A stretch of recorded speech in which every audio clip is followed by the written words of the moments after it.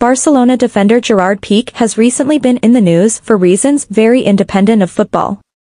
The player's importance at his long-term club has been diminishing year by year, and he is finally set to be replaced in the starting lineup for the new season.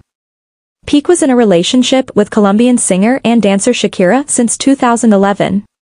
However, in early June, rumors broke through that the footballer had cheated on the pop star with a 20-year-old waitress.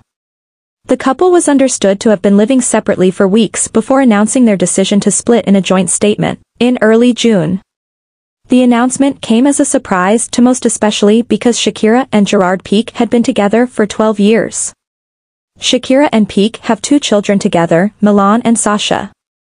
The pair is currently involved in hashing out exactly how to proceed as co-parents to their kids. According to the YouTube show Chisme No Like, Shakira offered a generous multi-million offer to Piqué, which the Spanish footballer has sensationally rejected. The Barcelona man is understood to not be satisfied with the overall offer, especially with regard to his kids moving to Miami with Shakira. The Colombian pop star is obviously the richer of the two and has an overall net worth of $300 million. The couple has been involved in a custody battle for their 2 kids ever since they decided to split.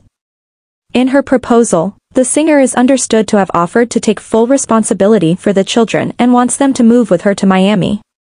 Shakira has even offered to pay for Piqué to visit the kids.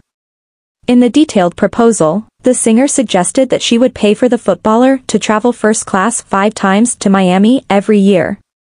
Shakira has also promised that she will let Piqué spend every summer with Sasha and Milan.